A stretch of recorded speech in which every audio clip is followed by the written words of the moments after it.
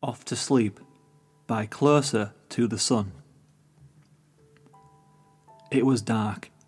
The entire apple house was silent as the darkness cloaked it. The only visible light came from the windows, with Luna's waning moon offering a meagre nightlight to those still awake at the early morning hour. However, the light wasn't enough for a small yellow filly. Her mind had woken up against her wishes. With her eyes open, she saw some of the moonlight enter her room, but it did nothing to help her. She clutched her quilt and stuffed dragon plushie tightly in hopes it would offer comfort. Her racing mind refused to let her go back to sleep. Sitting up in her bed, she looked towards the window. A gentle breeze was blowing by. The faint sound was barely audible over her own breathing. She could faintly smell the morning, which would normally be a calming scent, but not now. The filly turned to look at her bedroom door. It was open and led into the pitch-black hallway. Silently, she climbed down from her bed onto the floor. The squeaky floorboards echoed as she stepped down, causing her heart to jump. With her hooves, she grabbed both her pillow and her plush and journeyed down through the doorway and into the darkened hall. Very little was visible in the hall. A few other doors were open.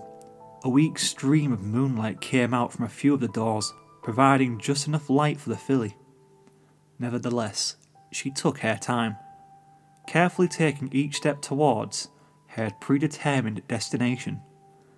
The only sound were each of her hoof steps against the aging floorboards. Each step rang out like thunder in her mind. Finally, she reached the door at the end of the hall. It was slightly ajar. Carefully, she pressed her hoof against the door, opening it. Inside, the small amount of moonlight from the window illuminated the room. The filly didn't need to examine the room, as she knew it well. Her eyes were set on the bed in front of her and the pony that rested on it. She quietly trotted up to the bed. A large stallion was lying on the bed, wrapped up in the quilts and a nightcap resting at the top of his head and resting peacefully. The filly felt bad for disturbing him. With the hoof holding the plush, she poked at the stallion. It took a few tries, but she managed to wake him. The stallion opened his eyes to reveal a filly standing at the side of his bed. Her giant pink bow might not have been on her head, but he knew his youngest sister anywhere. Her face was both tired and distressed. "Oh, Apple Bloom," he weakly spoke in his low voice. "I had a bad dream," she softly said, almost as if she was guilty. "Oh, I'm sorry to hear that." He rubbed his eyes. He sat up a little in his bed. "Can I sleep with you, Big Mac?" Apple Bloom asked. "Of course," Big Mac said as he scooted his body back to make room for her. His answer seemed to make the filly smile as she climbed up onto his bed. She made herself comfortable on top of the quilt that covered her brother and placed her pillow up against Big Mac's body. "It's been a while since you done this," Big Mac commented in a joking manner. Apple Bloom didn't find it amusing as she clutched her dragon plush tighter. The stallion realised his blunder. He then asked, "What was your nightmare about?" "I don't want to talk about it," Apple Bloom said sourly. "You sure, Apple Bloom?" Big Mac asked. "It might make you feel better." She was quiet.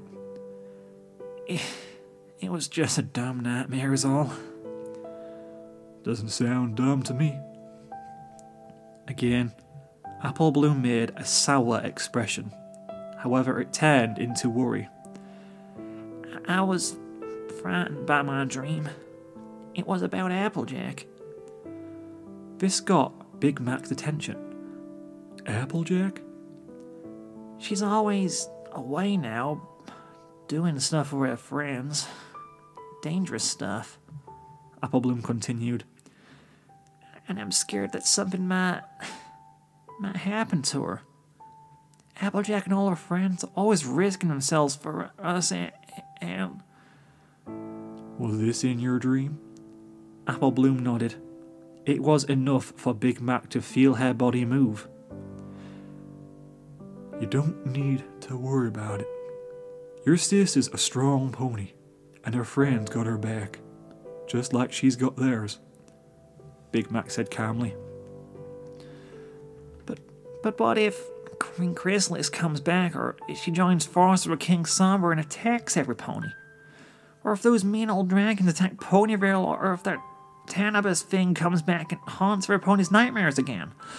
Oh, and what about Discord? He could do Celestia knows what to us. Applebloom began frantically listing a number of possible scenarios. And I don't even want to think about what might happen to Applejack. Big Mac was silent after Applebloom finished speaking. She turned up to look at her older brother. As she did so, he spoke softly. Ever since that Naira Moon business a while back, I've been scared for Applejack too. It frightens me of what might happen. It always does. But do you want to know what keeps my spirits up? What's that? Applebloom asked, looking towards her brother. It's knowing that Applejack isn't alone. She's out there helping every pony in need because she knows it's the right thing to do. And each time she's out of risking life and limb, she's got the rest to back her up. That's all she could ask for. She does? Big Mac nodded. That she does. In fact, you could say Applejack's friends are a lot like your friends. Dedicated, loyal, kind, brave, and all-round good ponies. A small smile appeared on Applebloom's face as she thought about the other Cutie Mark Crusaders. However, her thoughts came back to her and her worries got the best of her. But what if the Diamond Dogs capture her again? And before she can get rescued, a dragon comes and carries her away to a boat in the middle of the ocean, and the boat hits an iceberg and sinks, and piranhas show up and attack. The stallion couldn't help but smile at the little filly's overactive imagination. Worrying about the what-ifs ain't gonna help. I know. I just don't want to lose her. Big Mac's demeanour dropped as he watched the worry. I know. Me neither. The silence returned to the air. You know, I bet Applejack is just as scared for us as we are for her. Big Mac broke the stillness. Huh? Applejack is a tough pony, but she doesn't always be like that. In fact, she used to ask to sleep in my bed just like you when she had a bad dream, Big Mac exclaimed. This surprised Applebloom. She did? It's true. And I can tell you what I told her.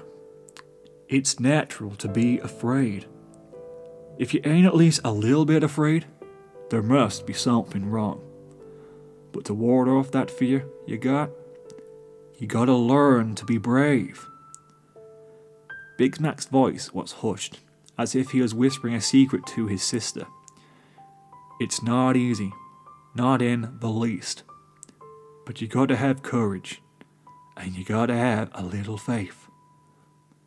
Applebloom repeated what her brother said to herself. Courage. Granny Smith told me something once, and I'm sure she told it to Applejack too.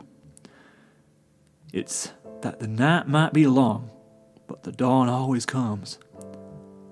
I guess I never really thought about it all that much until all that scary stuff started happening. The stallion mused as he closed his eyes. Your sister is a brave one, that I know. And while she might not show it, she's also afraid.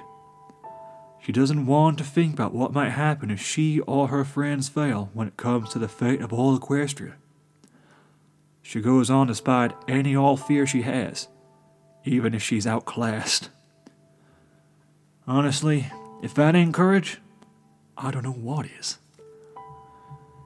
I never thought about it like that. Apple Bloom was dumbfounded. A little bravery is all you need to not let the fear get the best of you, Big Mac concluded. I know you got a lot of courage in that little body of yours. You're an apple after all. Apple Bloom smiled. Hey, Big Mac. Thank you. I'm sorry for waking you up like this. The stallion playfully tousled his sister's mane with one of his hooves. What are big brothers for? A soft smile appeared on her face as she made herself more comfortable against his quilt-covered body. She tightened her hold on her plush. We both should try to get off to sleep. We both got a big day in the morning, Big Mac said softly. Okay, Apple Bloom quietly replied. A few moments later she spoke again. Hey, Big Mac. Could you sing me the lullaby? The lullaby? You mean the one that Applejack used to sing to you? Apple Bloom nodded. Yeah, that one. But I'm not as good as Applejack for that song. Please? Big Mac couldn't help but oblige. Alright, but remember, I'm not great at singing it. It's okay. Closing his eyes, the stallion started to softly sing. Here's a song for you to sleep to. Rest your weary legs and fall asleep. Go and be so strong in dreams. Go and be so strong in dreams. With the little light in the room, Big Mac could see that this a cappella singing was indeed soothing his little sister. I have found the notes that heal. I can name them at your legs. Go and be strong in dreams. Here's a song for you to sleep to. Rest your weary legs and drift away. Gonna be so strong in dreams. Go and be so strong in dreams. Apple Bloom had drifted off to sleep, a small, peaceful smile on her face. Good night, Apple Bloom. See ya in the morning.